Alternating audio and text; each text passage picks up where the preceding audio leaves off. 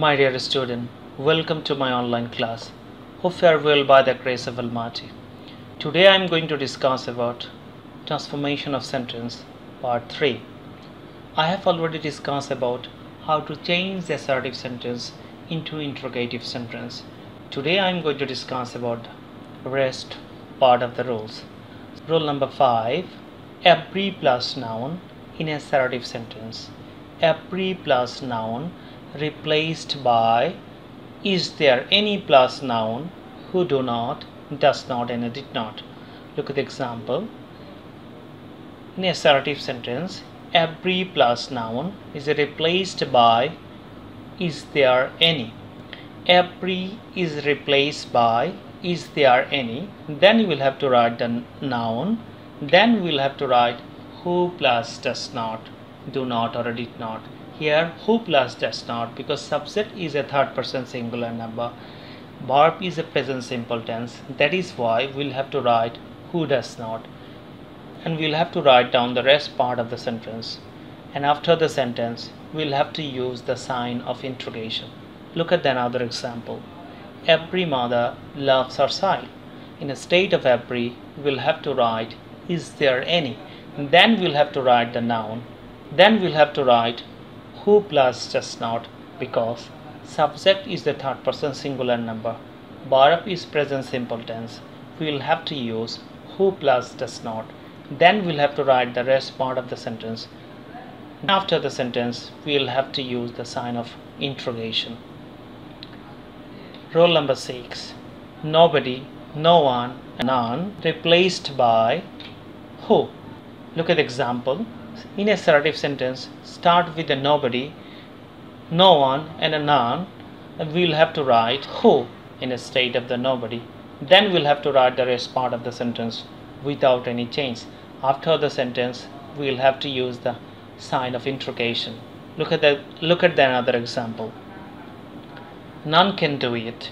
In a state of the none we'll have to use the who. Then we'll have to write the rest part of the sentence without any change. But after the sentence we'll have to use the sign of interrogation. Rule number 7. There is a no replaced by is there any. Look at the example. There is a no use of this law, and in assertive sentence there is a no, we'll have to write is there any. Is there any in a state of there is a no, and we'll have to write the rest part of the sentence. And after the sentence we'll have to use the sign of interrogation. Look at another example. There is a no man happier than Jamil.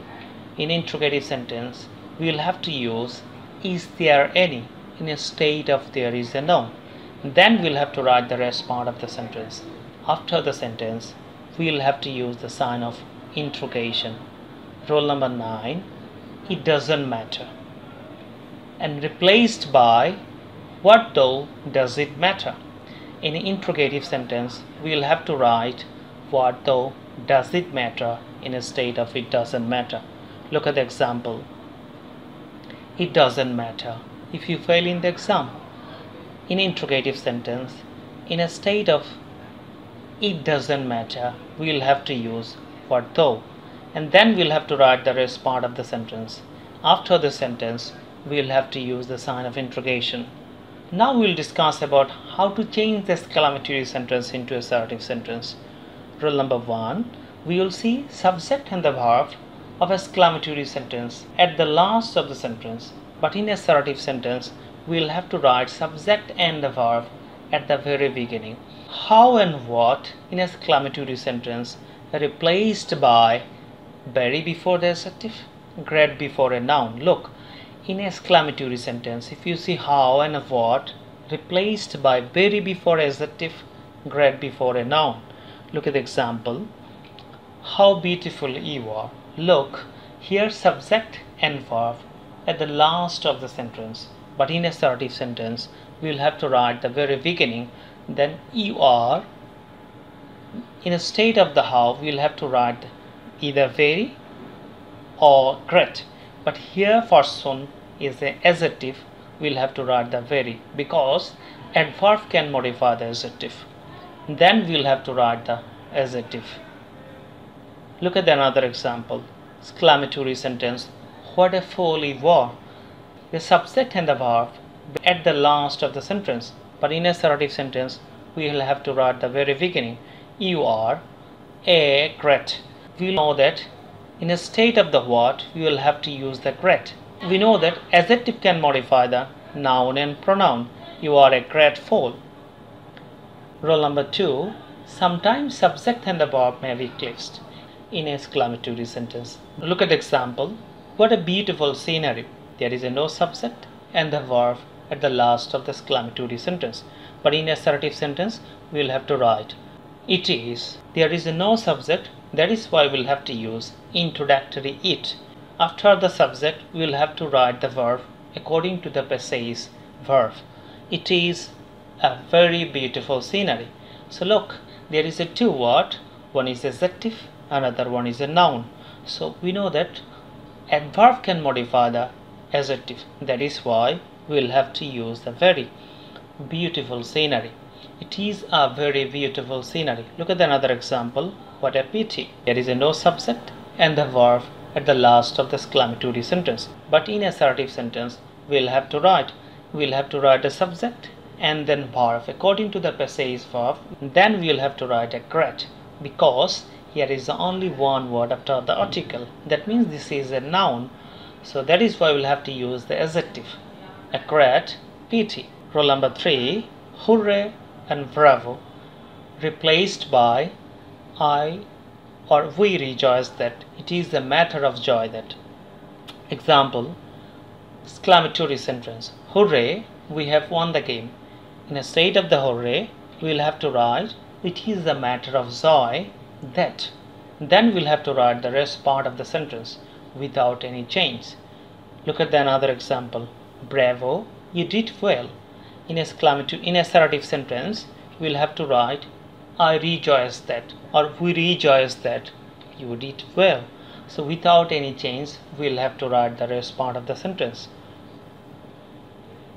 Rule number 4. Alas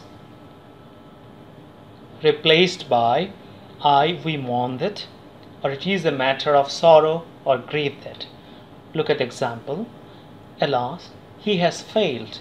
But in assertive sentence, in a state of alas, we will have to write it is a matter of sorrow that, and then we will have to write the rest part of the sentence without any change. Rule number 5.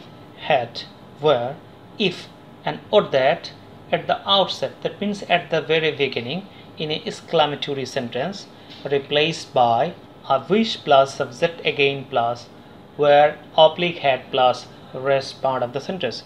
Look at the example, then you can understand. Had I the wings of a bird, if the exclamatory sentence start with a had, then we'll have to write in assertive sentence. And before the had, we'll have to write I wish.